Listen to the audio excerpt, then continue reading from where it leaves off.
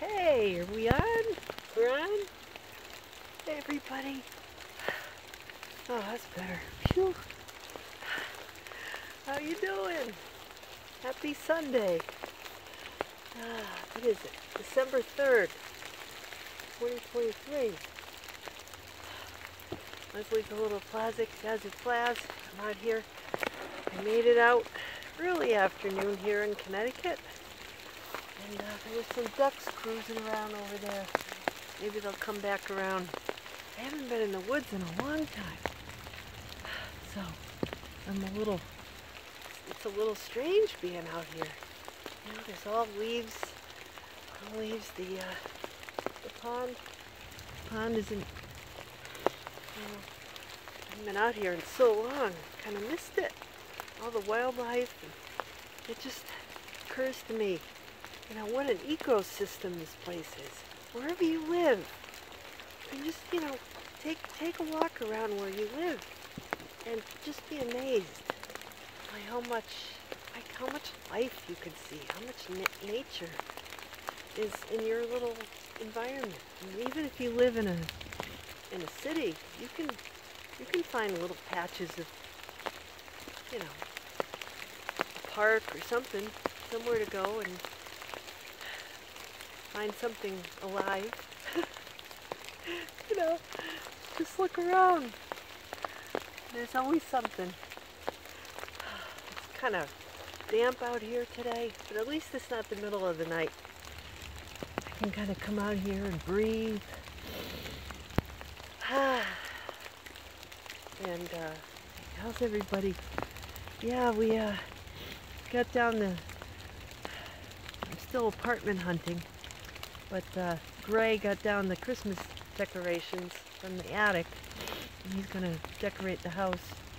Maybe, put up our tree that we keep up in the attic. And some years we've gotten a real tree when the boys were, home and stuff, but not this year.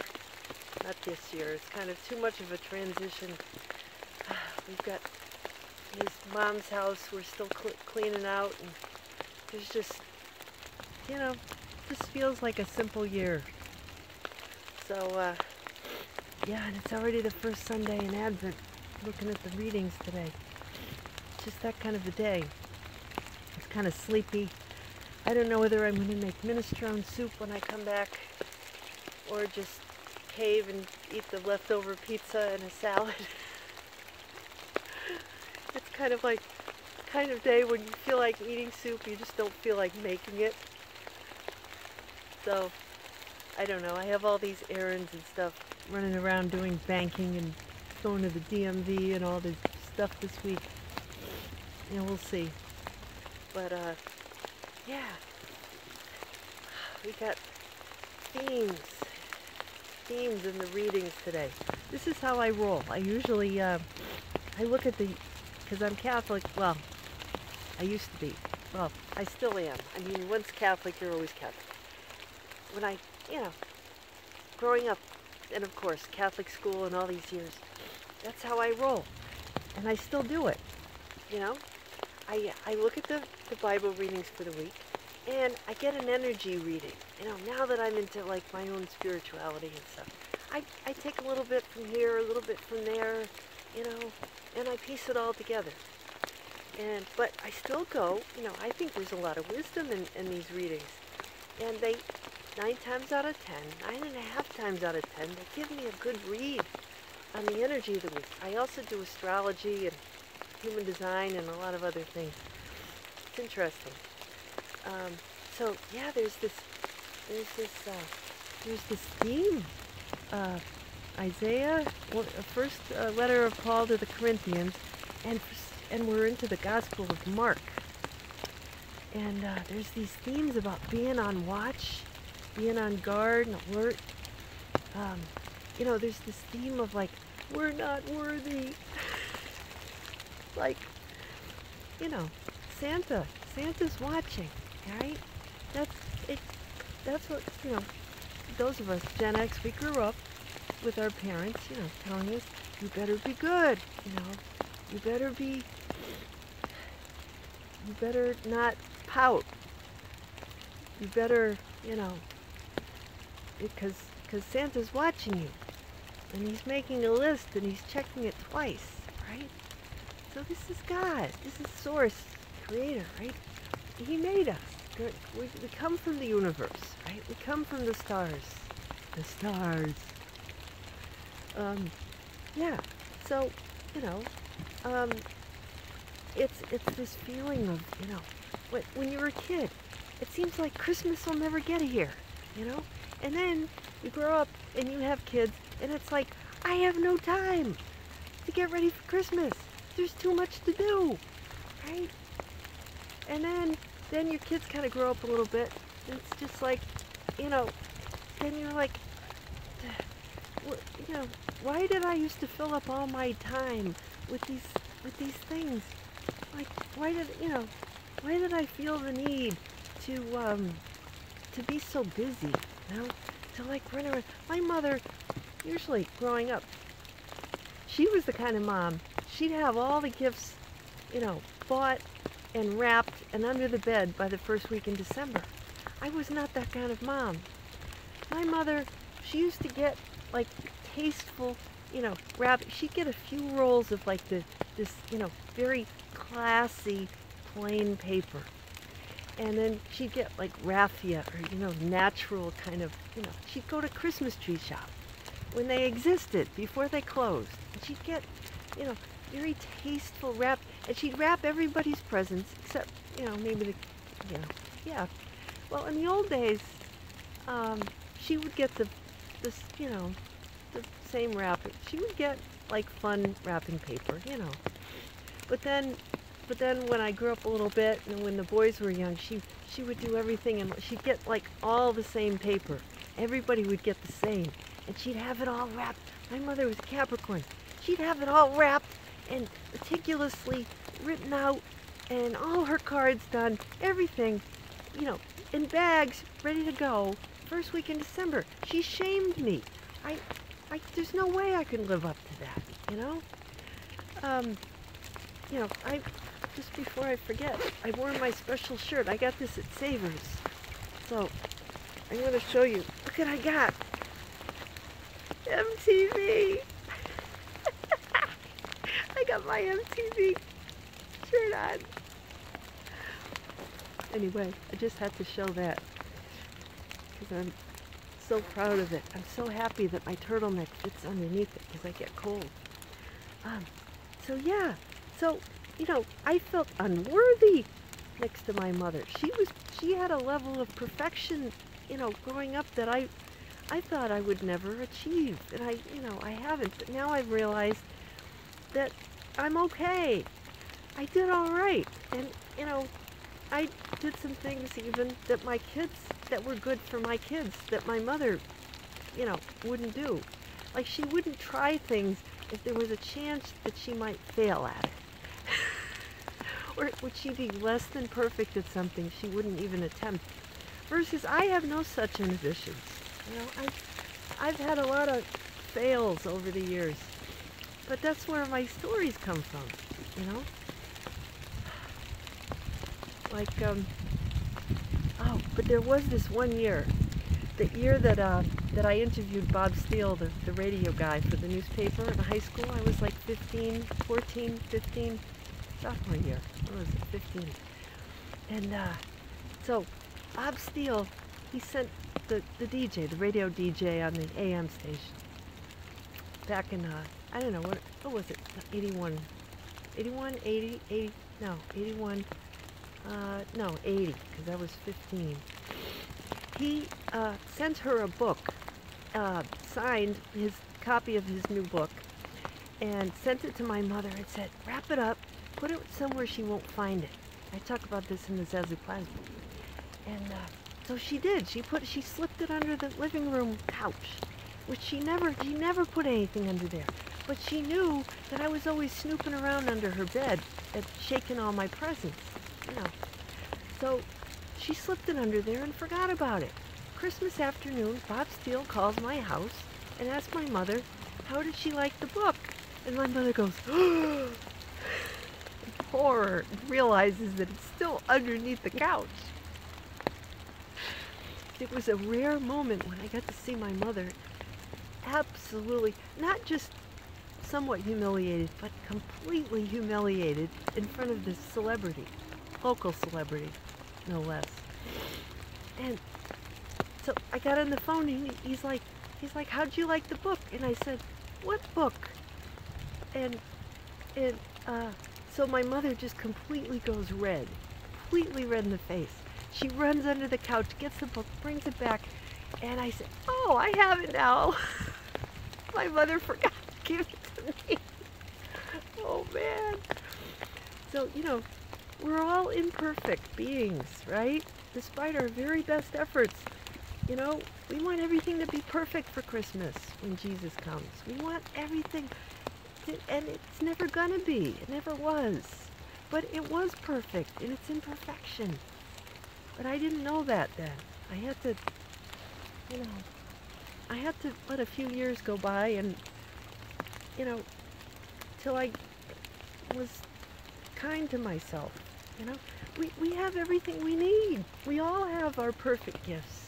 We don't need anything. We don't lack anything, right? But we think we do. You know, we go around and we try to, you know, do all these things that we think, you know, will make people like us better. You know, give to this, give to that, help this one, help that one. Do we really, it's empty to God, because that's not what we're supposed to be doing.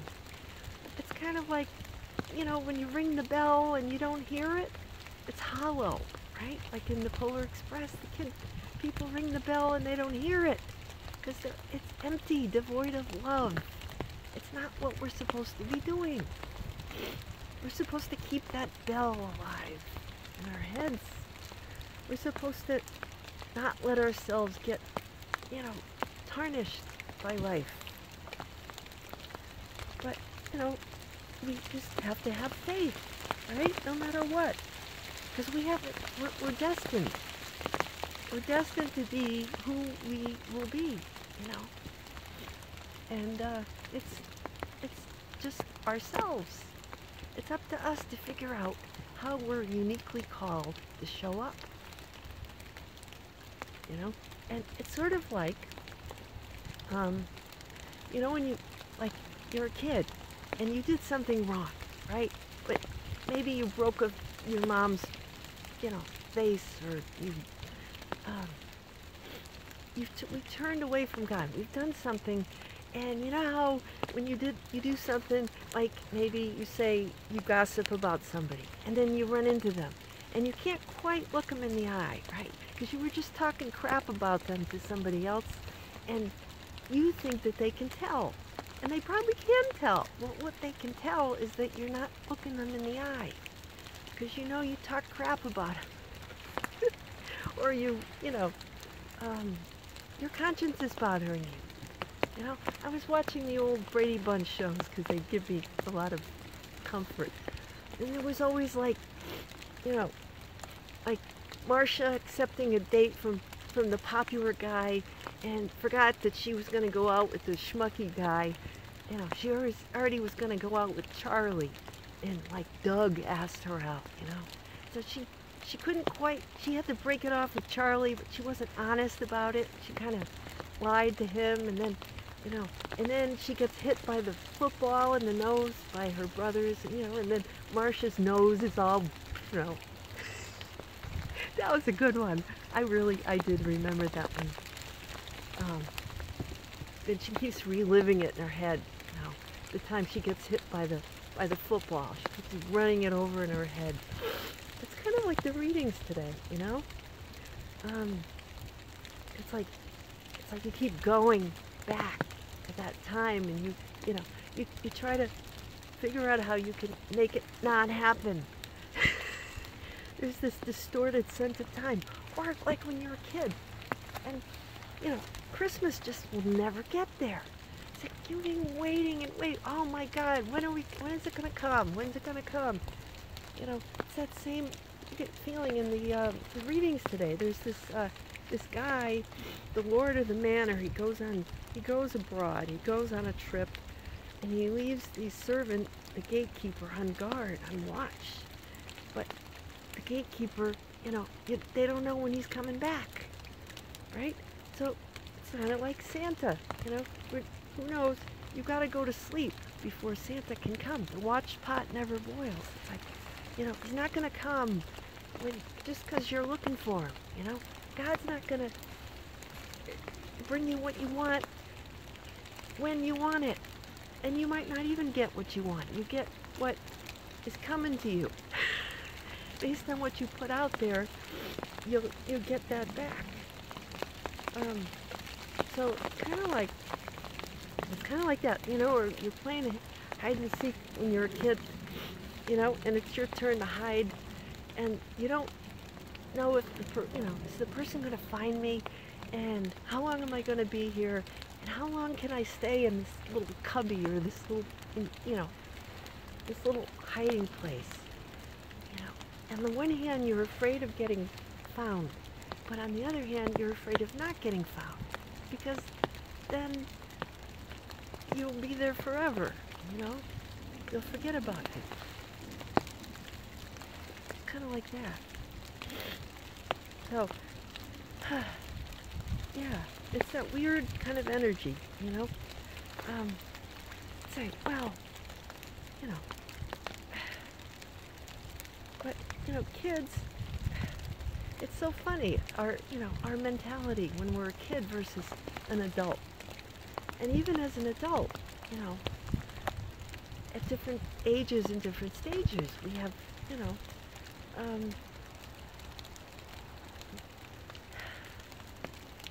have, sometimes we can be really afraid of the future.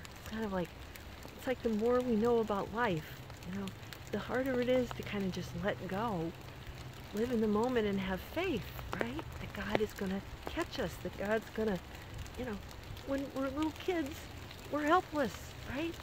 Our parents have to take care of us, right? Because we can't go out and make a living, and, when we're babies and stuff, even, through early adolescence, we're dependent on our parents. Then you get to the point, though, where it's like,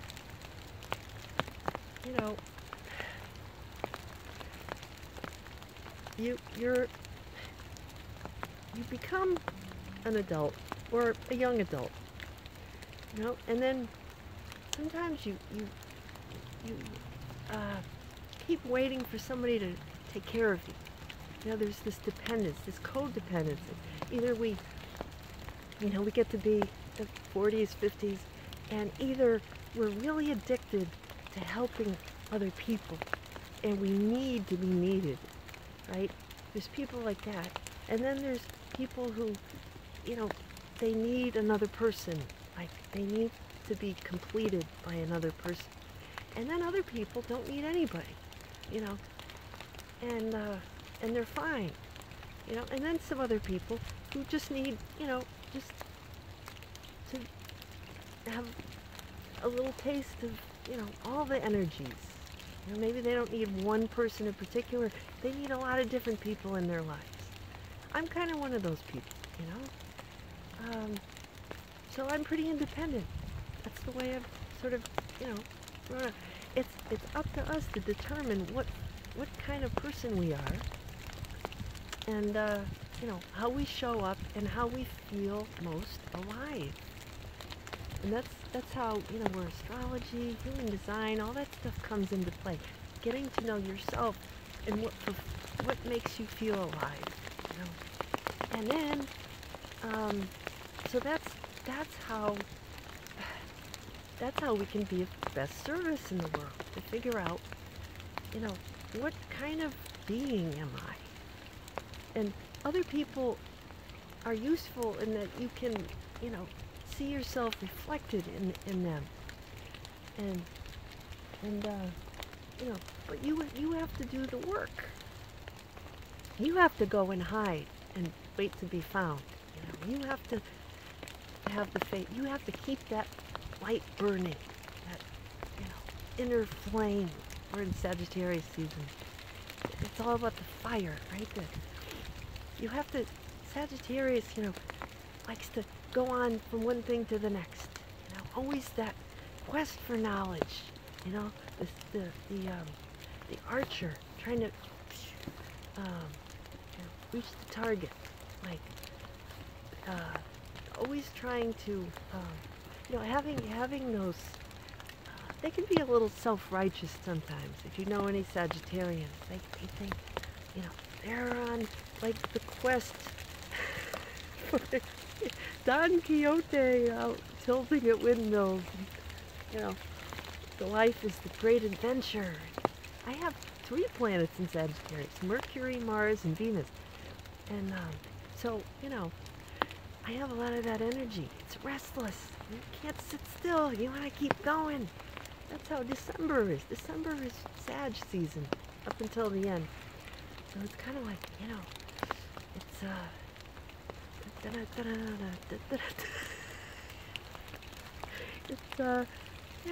I was a restless kid. I couldn't sit still for anything. But, at the lower end of it, we can kind of be judgy, right? People are like, oh, who does she think she is, This high and mighty in her ivory tower. But, so that brings me to the song of the week.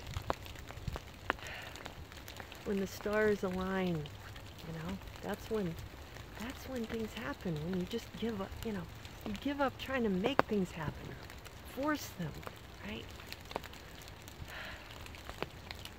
So the song, let's see, Minute by Minute by the Doobie Brothers. This came out, it was released December 1st, 1978, 45 years ago, this week. It was their 8th album by the same title, Minute by Minute.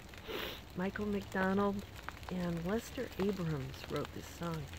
I was in 8th grade, the fall of 8th grade. So by the spring of 79, well, it spent 87 weeks on the Billboard 200. It went triple platinum. Spring of 79, it was a bestseller. It was #1 in April 79. Or no, that was What a Fool Believes went #1. This one, I don't think it got up that high. But the album won, and I think one of the songs won Grammys, all kinds of Grammys. So, yeah, what a fool. Minute by minute by minute, I keep holding on. You know that one? I keep holding on, minute by minute. It's like a clock ticking. It's like in my childhood home. Frickin' clocks in every room. There must have been 20 clocks in my house, all set to different times. It was maddening, to say the least. There were clocks everywhere. Clocks. Tick, tick, tick, tick, tick. So I can tune that out now. I realize, Gray, he's got, well, we have our dining room clock, which is so loud. I'm getting to the point where I don't even want to have a clock anymore, It's creepy. Tick, tick, tick. But sometimes I can, the guys have all these clocks, like alarm clocks and stuff, and they're all ticking. Like, it drives you nuts if you stop and think about it, But, I tune it out, because after all those years of clockage, I can't, I realized at a young age that if I let that stuff get to me, I have to live here, so I learned to tune things out that would, other people probably couldn't. Yeah, along with a lot of other things. So, yeah, it's awfully damp out here. So, yeah, Doobie Brothers, they were big in the late 70s. Those of us who grew up with them, Minute by Minute. What a Fool Believes. It was very smooth kind of music. Yeah, it's a sleepy day. I guess I'm going to go back and thaw out my hands and my feet. Tie up all the loose ends.